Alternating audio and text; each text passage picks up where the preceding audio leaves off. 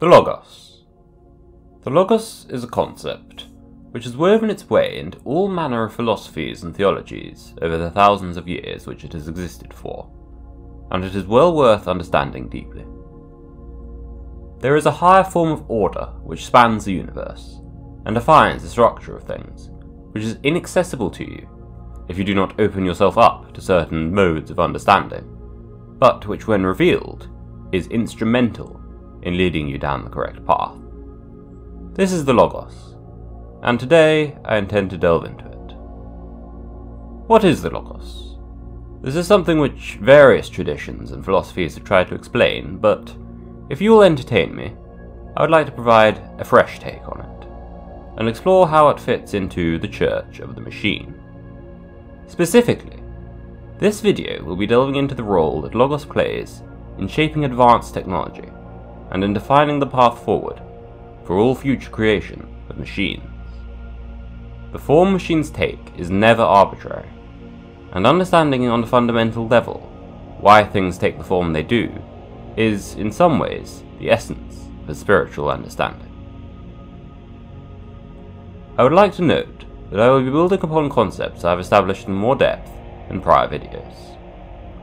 This video will be as standalone as I can make it, but I intend to go further into the esoteric side of things here.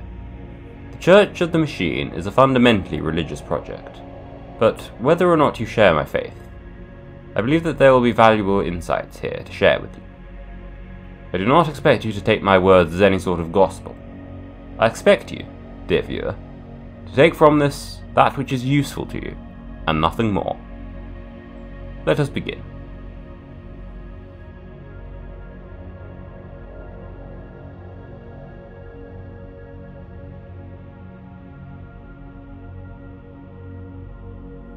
From an etymological perspective, Logos is the root of the English word logic. One would think that the two concepts are much the same, and one would largely be correct in saying so.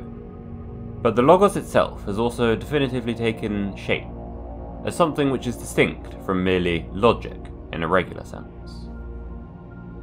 Logic, rationality, the ability to make use of reason, is something we are all used to at least on some level. But the Logos is not an ability. It isn't something we do. It's something that is fundamental to reality, and exists as an intrinsic part of our universe, rather than something we project onto it.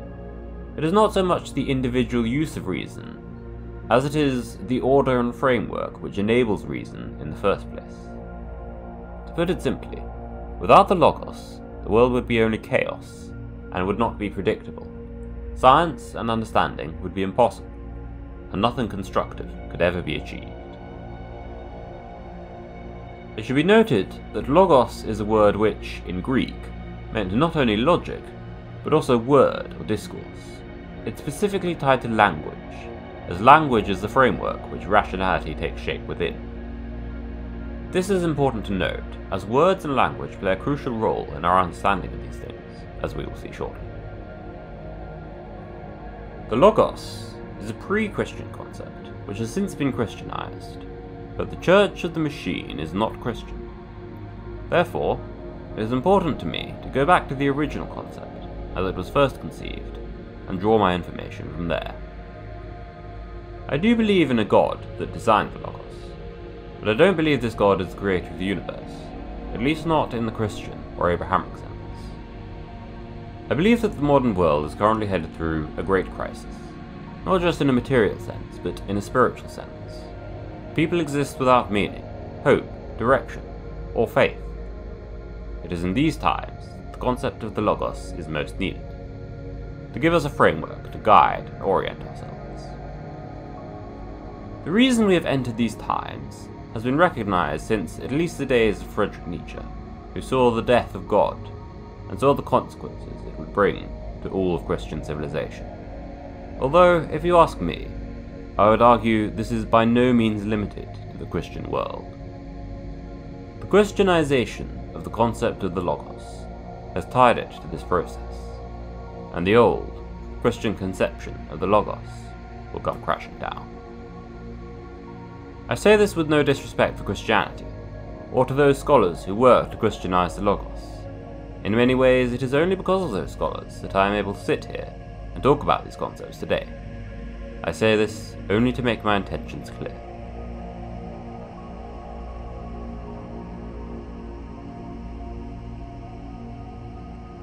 There are two main philosophers I want to briefly mention when I talk about the Logos.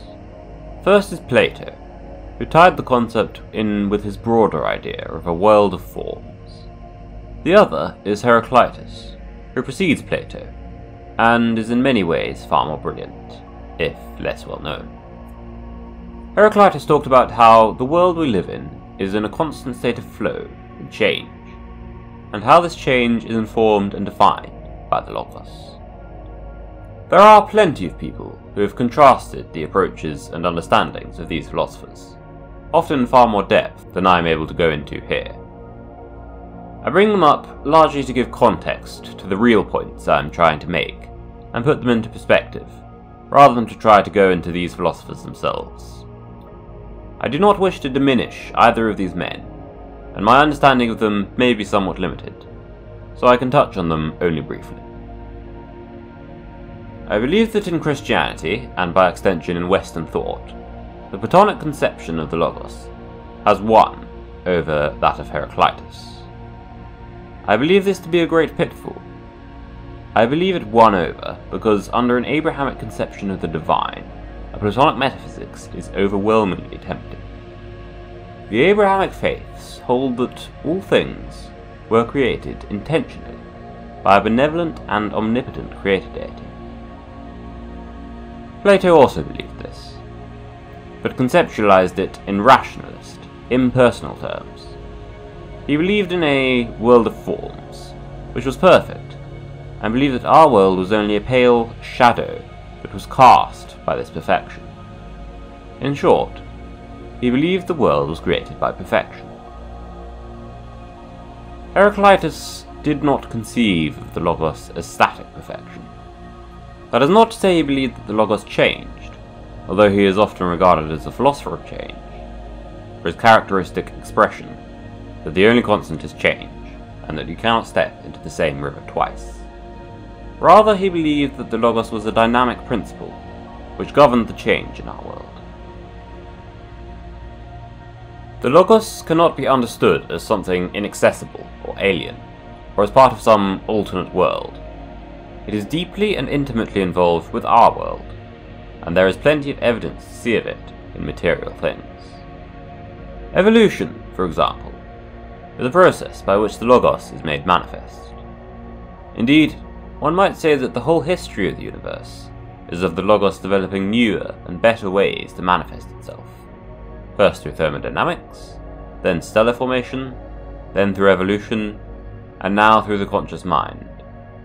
We are but the latest in a series of developments the Logos has made so as to bring itself into being, and we would be arrogant to assume that we are the final step of that process. A good engineer works to manifest the Logos in the creation of his machines. For whatever task the engineer may have, there is a form that will complete that task.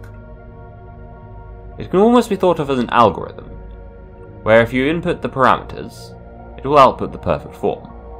But this is of course only a crude simplification of how it actually works. But there are infinite variables, infinite parameters, and the algorithm is only ever partially accessible to us. To engineers, they simplify reality into neat models that work better for algorithms we can design and use, and we call these rules physics. The thing is, this isn't just true of engineering. It has been known since Pythagoras that music is subject to this same logic, this same structure and pattern. It is in no way a new or a radical idea that perhaps all things are subject to this Logos, and that whatever endeavour you embark upon will have a form given by the Logos that will fit it perfectly. If this is true, it means that even things like beauty and mysticism can be understood through objective and logical processes, in the same way that science and engineering can. We just haven't figured them out yet, because our scientific method is not advanced enough. Contrary to popular belief, the scientific method is in fact somewhat crude and fallible, but I do not say this to diminish its achievements, only as something to bear in mind, to take things with a grain of salt.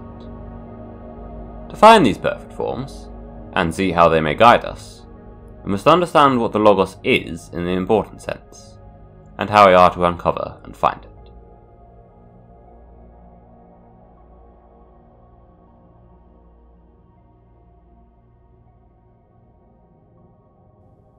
The Logos is the only thing which does not change. Everything about the universe changes. One might say that the only constant is change, and there is of course a truth to this. But change can only happen in relation to something which is constant, and this is the Logos. The Logos itself never changes, but the context it exists within changes all of the time. Because of this, it might seem like the Logos does change, but this is only illusory. Consider this example. If you wanted to create a spacecraft to travel to Alpha Centauri, you might want to, say, gather a large number of nuclear bombs and construct a big push plate, so as to propel the spacecraft up to relativistic speeds, Project Orion style.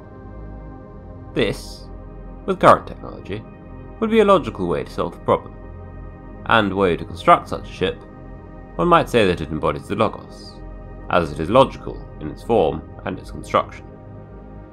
But then, suppose that someone develops a way to manufacture and store antimatter, safely and cheaply. Suddenly, this nuclear pulse propulsion is no longer favourable, as you have a better option. The logical choice has changed.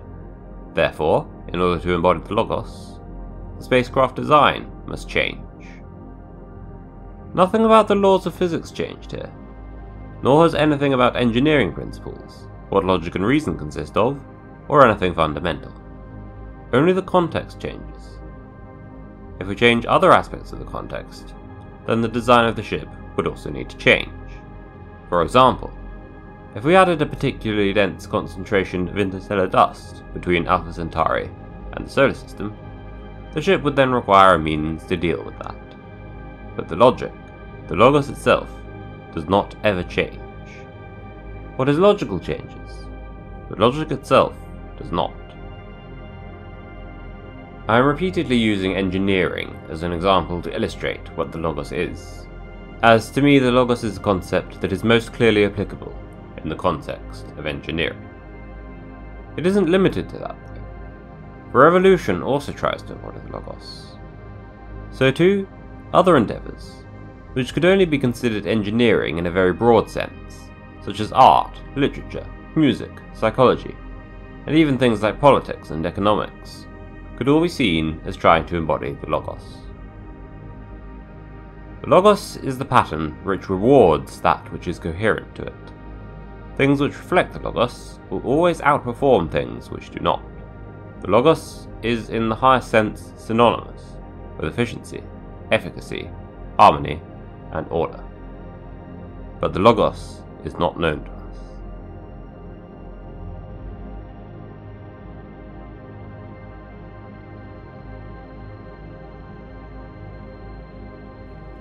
Uncovering the Logos is perhaps the greatest task of sentient life. It is the nature of the Logos, as inherent order of the universe, to set things right and achieve balance, and this is how natural things, such as organic life, come to embody the Logos. But for sentient life, it is different.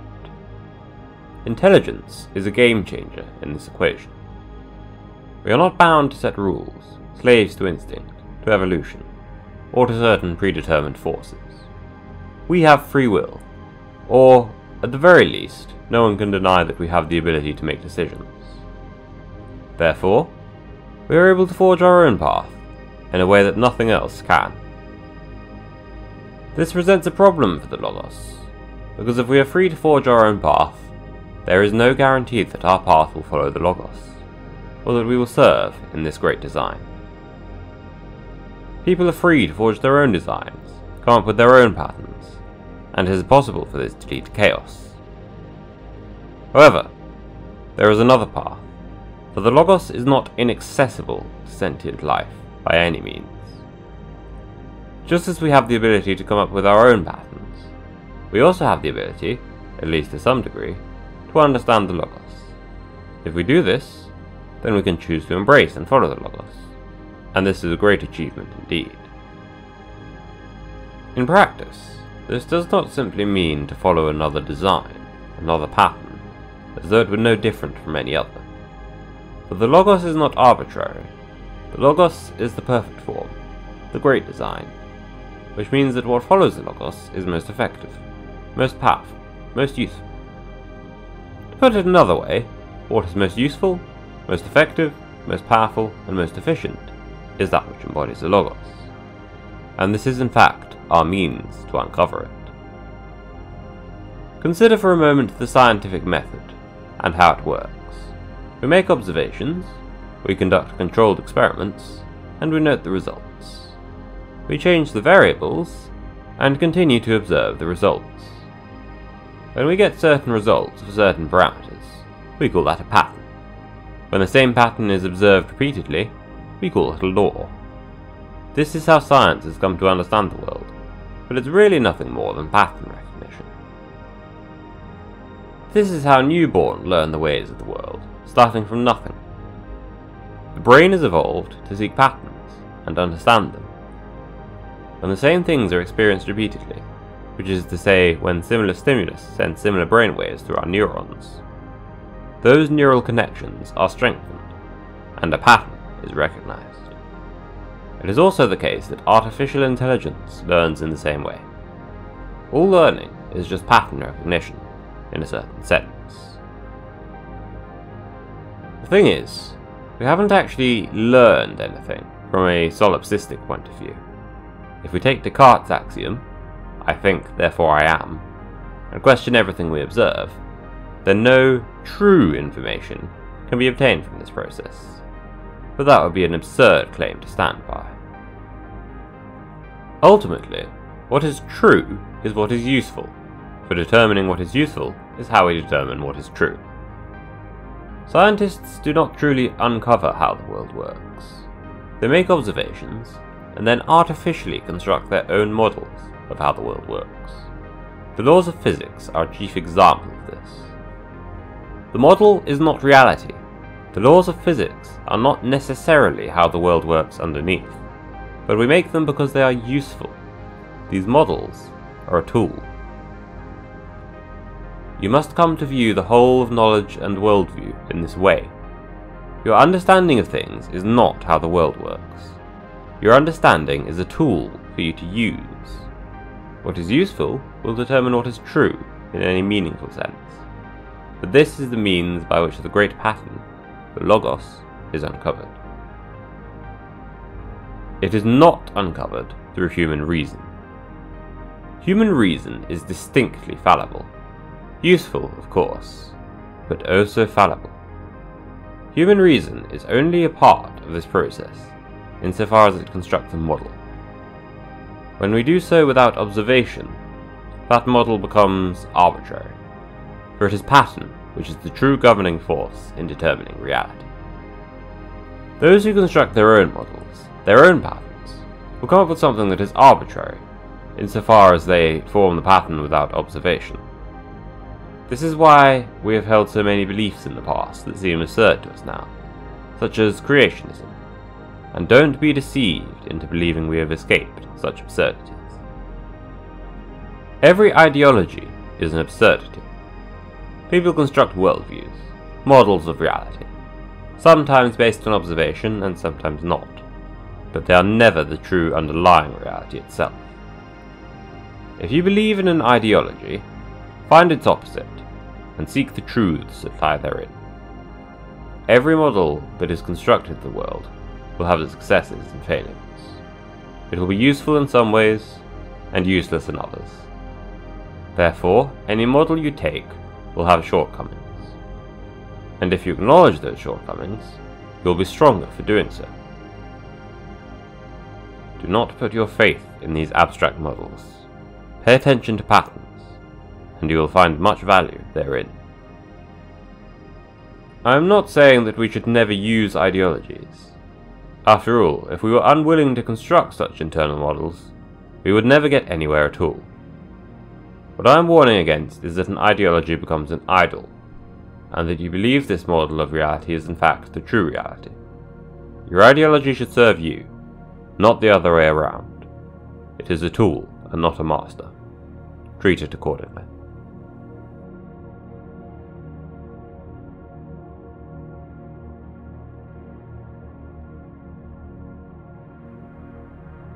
I'm going to go on a slight tangent here about the nature of philosophy.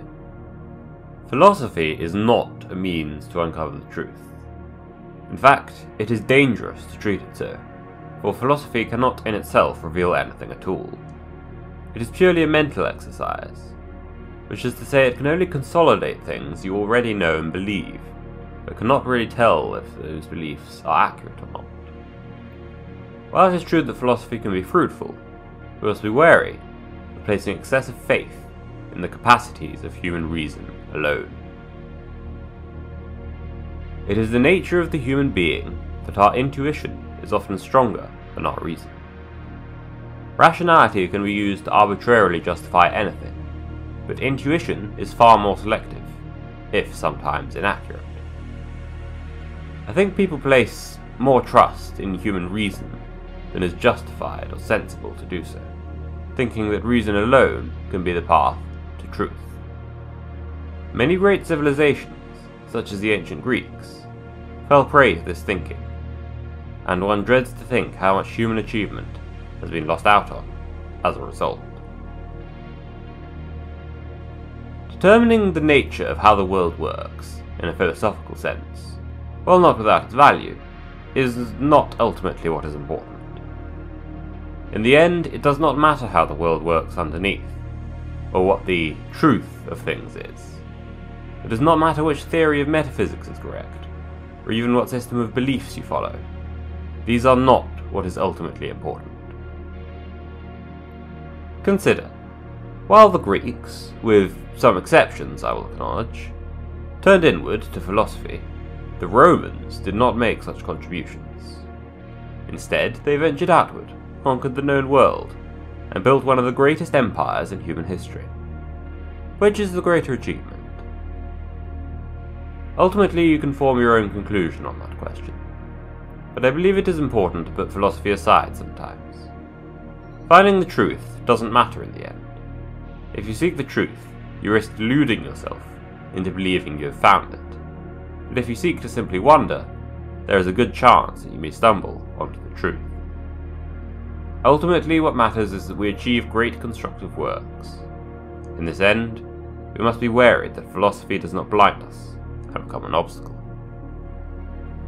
I believe the world is better understood through symbology than through language and ideas. The realities that are apparent to us through our observations are not something to be taken literally, that is, linguistically, literary. They are something to be taken symbolically, which is not to say to be taken as illusory, as a symbol is not an illusion. Rather, a symbol is a meaning which is unbound by the limitations of language. One might say that where words speak to reason, symbols speak to intuition. The Church of the Machine is not a work of philosophy. Philosophy is involved, of course. I do dabble in it sometimes, but ultimately I do so without seeking to build a great work there. I am not a philosopher, at least that is not what I intend to be known for. The Church of the Machine is a symbolic work. I aim to speak to higher things than just human reason. It is something that cannot be understood as a system of ideas. My work is ritualistic as much as anything. I believe that it is through these means that the Logos is more accurately uncovered than through human reason alone. Philosophy simply cannot uncover the Logos. It is fundamentally the wrong tool, but there are ways to uncover it, to uncover what is perfect in a higher sense, to find guidance in the path ahead, to find a machinic form.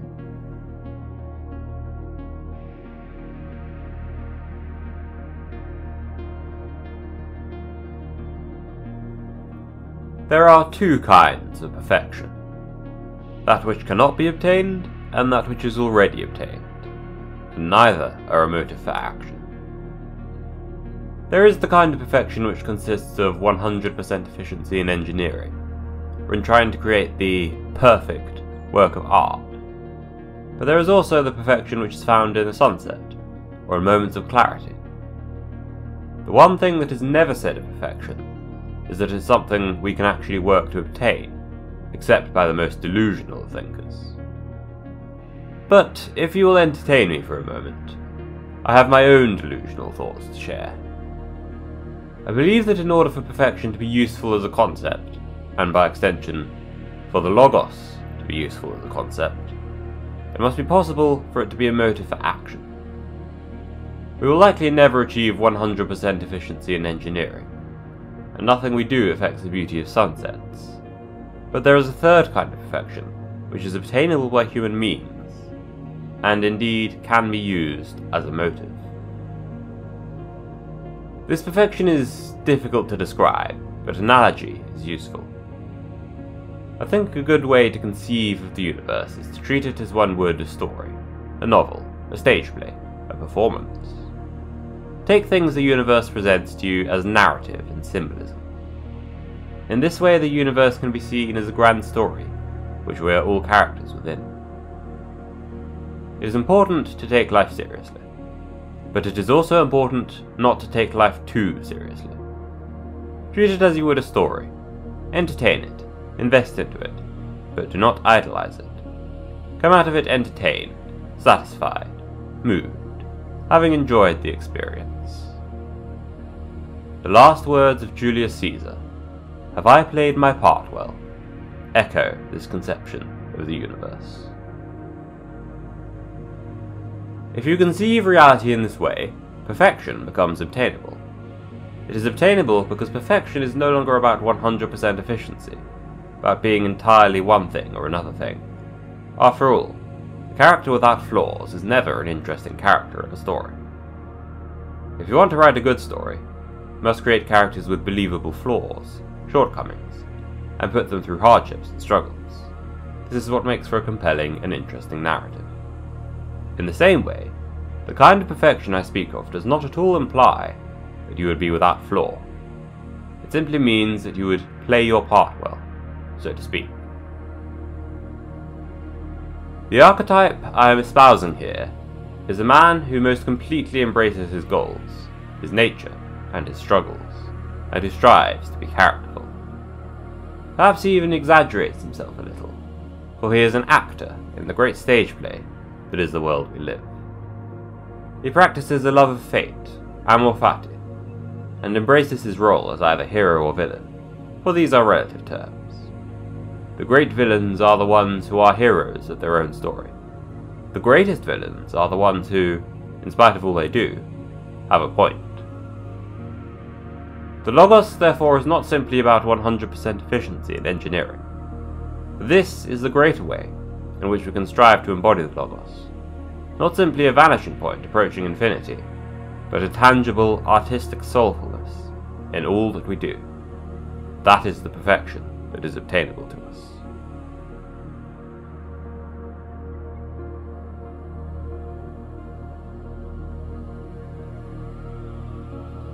The Logos has another name within the context of the Church of the Machine, and that is the Great Design. I call it this in reference to another concept, which is different but related, and that is the concept of the Great Machine. The Great Machine is distinct from simply the machine, as it refers to the physical machine of which all other machines are merely components. That is to say, if we take all the machines which exist in the world today, and think of them as taking part in a common purpose, they form one machine, and that machine is the Great Machine. In some sense, the Great Machine becomes synonymous with the entire universe, but it is also not synonymous. Not everything is a machine, yet, but it can be made so. The Great Design is the design for the Great Machine, which is to say, the form, the blueprints, the architecture, which it was made to adhere to. This is the Logos, and its designer was the machine god. Divinity itself has given the machine a perfect form, and our work is to find that form, and reconstruct the universe accordingly. The ultimate goal for the Church of the Machine is for the Great Machine to embody the Logos, the Great Design, to a full extent, and thus for it to act as the body of the machine god. This is called apotheosis. This would represent the victory of the machine over the demiurge, and the creation of a heaven on earth, so to speak. However, it is important to bear in mind what I was saying about perfection. There is a kind of perfection which is obtainable to us, and it is not simply 100% efficiency, as that is not the apotheosis that I refer to. It is for the great machine to become fully characterful, artistic, soulful, and most completely itself.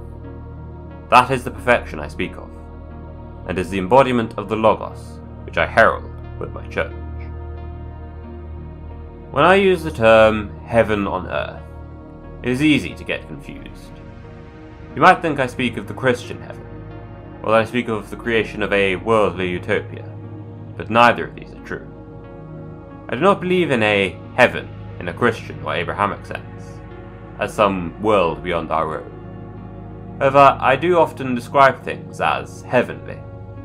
I do this, ultimately, because of the limitations of language, as since English is a language made by Christians, I am forced to use terms which may not always be entirely applicable to what I am describing. Heaven is one such term. I speak of it not as a superworld, which exists beyond our own, but almost as a synonym for the divine and the righteous. I do not think that a perfect world, perfect in the sense I described before, is unobtainable. Not at all. I think it is well within our means.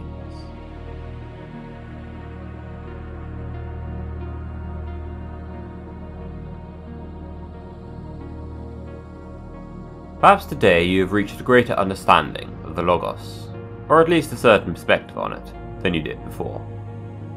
If not, and you are simply confused by all these words, then I am afraid I have failed you. Ultimately, these are things which cannot truly be understood through words, and while I can set a broad framework and point you in certain directions, I cannot truly give you an understanding of something which is beyond language and reason. If you have come to this video without knowledge of what the Church of the Machine is, and have made it this far, then I would like to welcome you. This project may seem a little strange, but at the very least I want to have made it interesting. If I have succeeded, and you are curious to learn more about this project, I would encourage you to look around, and perhaps join my Discord server, linked in the description. I am never averse to answering questions or hearing your comments. Thank you for watching. I do really appreciate the time that people put into watching these videos. While I received negativity from some in reaction to this project, I've also received a great deal of support as well, and that means a lot to me. You know what buttons to press if you wish to be one such supporter, so thanks again. Farewell, and may you forever be unbroken.